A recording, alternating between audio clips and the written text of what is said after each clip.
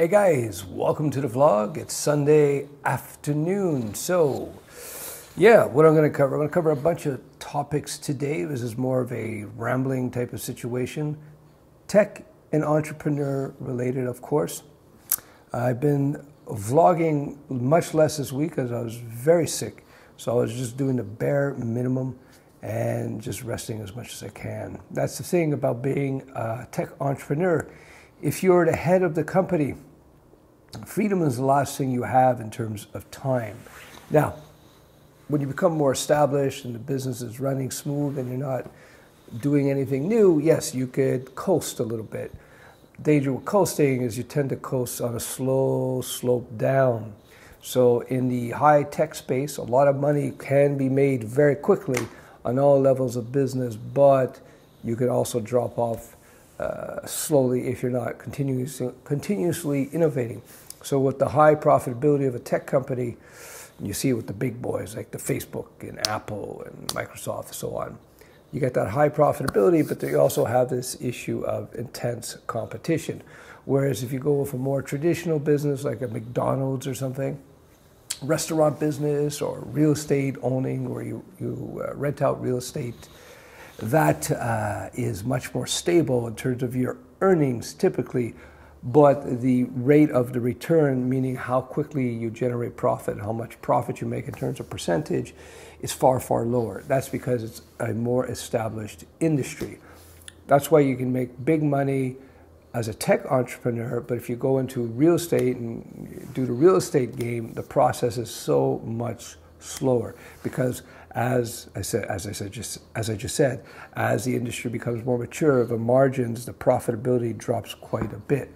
So the typical tech company can make 30% margins on their products or more, whereas other businesses, at the end of the day, their profitability might be 10%, 5%. If you're in commodities-based businesses, it could be much lower than that. I remember one of guys I used to do business with 20 years ago, he had a company, a $50 million per annum company, and they sold chickens.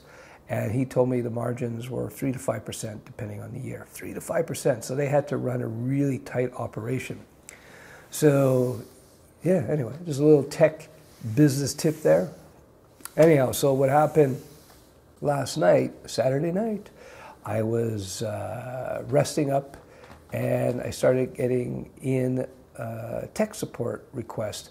Something was happening with the Studio Web SaaS software, training software. And I monitor these things because I like to be on the front lines. I want to know what's going on, even though I have support partners with me. I'll get into that in a second.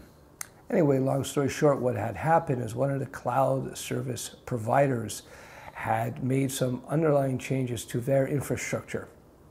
And as a result of these changes, it started messing with the Studio Web application.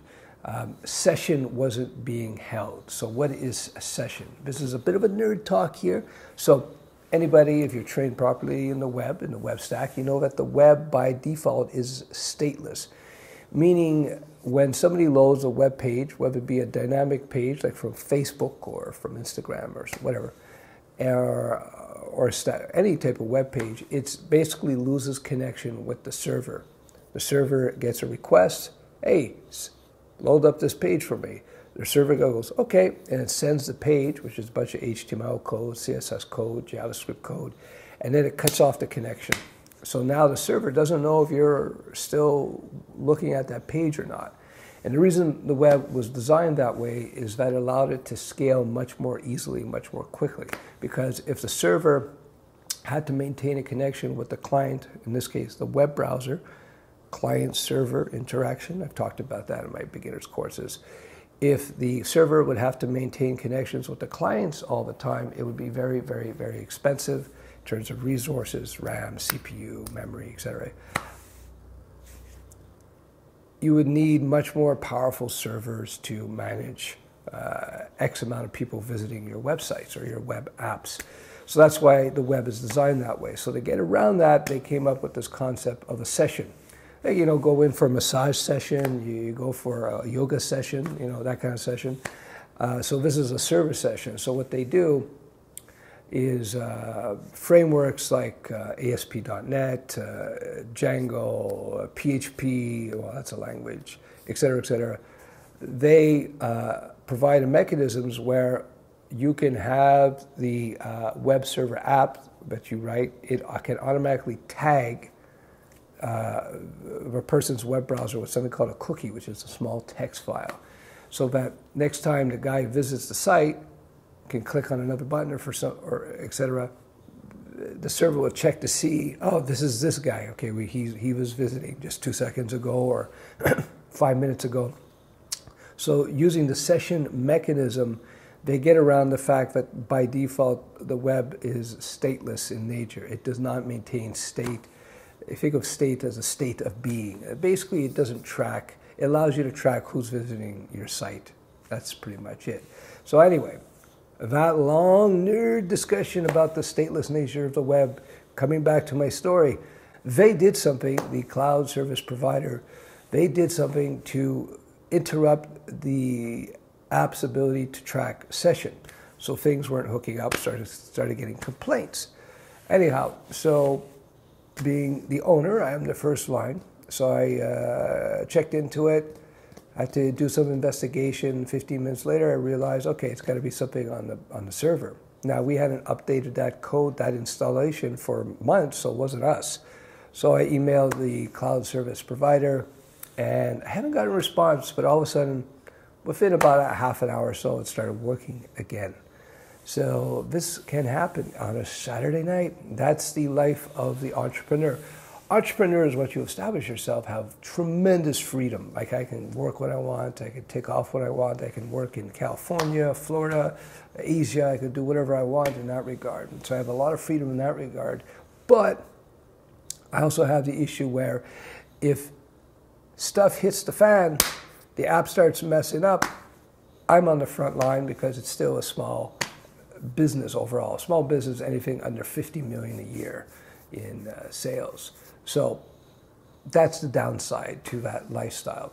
But to me, it's kind of a game. It's still a game for me, you know, and tracking down errors and stuff. We had something a few months ago where it kept upping the server power because having more and more people join the system, more and more schools, more and more private. It's mostly the schools though. And the server is tanking. I was spending a lot of money on my server, on my hosting, cloud hosting. In fact, I had like, at what point, what was it? At 32 gigs of RAM, 12 CPUs, it was like a massive allocation of resources. It was costing many, many thousands of dollars a year to keep the server at this power. And I said, this is crazy. This is crazy. We have to fix something. There's got to be something done. And what happened, even we were maxing out the server at huge cost, it was still starting to slow down terribly when we have too many schools come on. They all come on at the same time.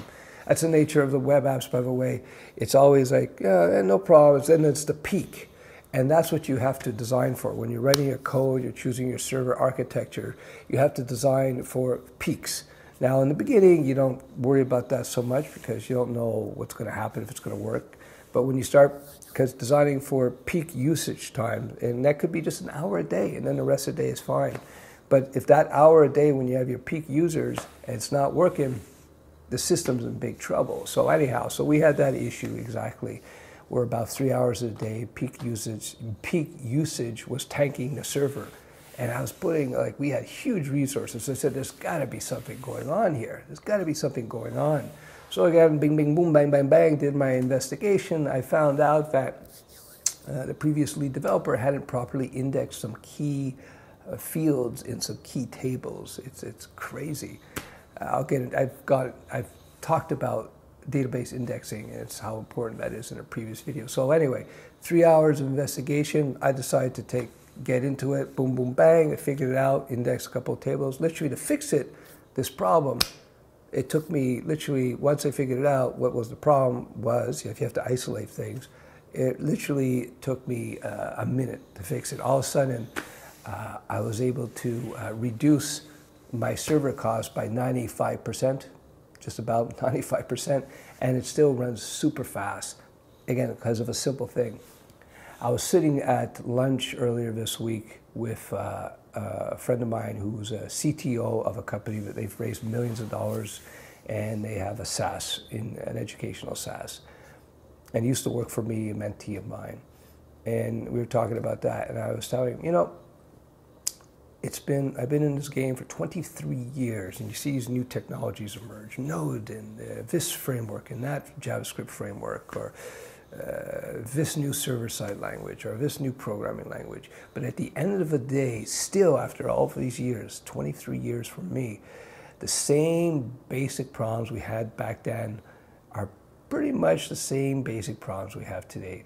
Most apps are just UIs, user interfaces, sending and receiving data from a database. That is most of the work. Now, there are exceptions with games and stuff like that, but that's really what it comes down to. And so in this situation where I was having problems where Studio Web was tanking because I had so many users on it, the problem was not the infrastructure and the code. It wasn't all these things that you might consider. Oh, we got to move to Node, and that's what we did. In fact, like, when we first started having problems, we built a series of microservices with a separate app server, and then we would feed data to the old system with the microservices-based architecture, and that helped to a certain extent. But at the end of the day, all that work building this whole new API, this whole new microservices layer, it was, at the end of the day, the real problem was, again, the old problem. It was the database, once again, the database.